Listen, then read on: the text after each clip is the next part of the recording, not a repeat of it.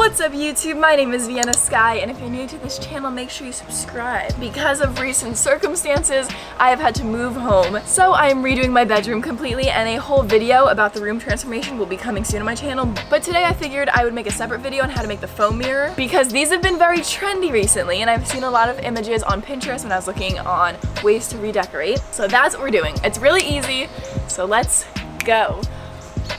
So you need a mirror. I'm using a round mirror. And then you need expanding spray foam. This I just ordered from Amazon, but you could get it at like Home Depot, any of those stores. So I've just laid this mirror on the box that it came with, but you could use a tarp or something. But this is just so you don't get any foam on the surrounding area. I feel like this stuff might be toxic because it says to cover your eyes and cover your mouth. So here we go.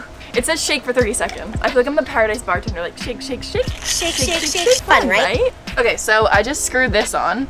Shook it up a little bit, and then you just squeeze this. And it doubles in size, so you just have to do like a little bit. Oh. Ah. God, this stuff is weird. Oh. I mean, I think that looks pretty good.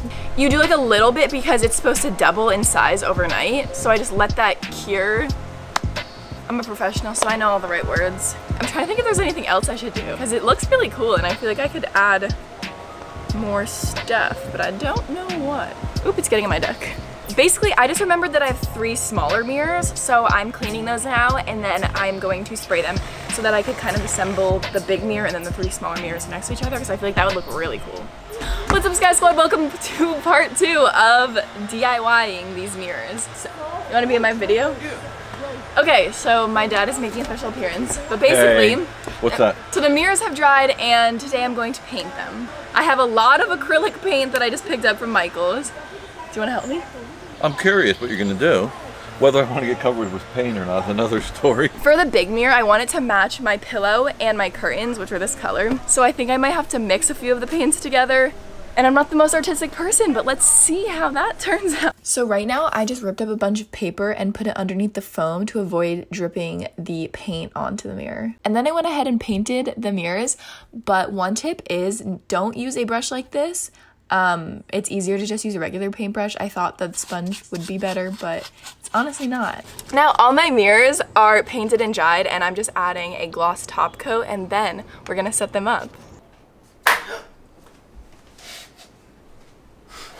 Do you need help? Wait, you mark it. I don't know how accurate this is. That's fine. Thank you guys so much for watching this video. Make sure you stay tuned for my full room makeover video. And if you enjoyed this, make sure you subscribe to become part of the Skye Squad. Thank you guys.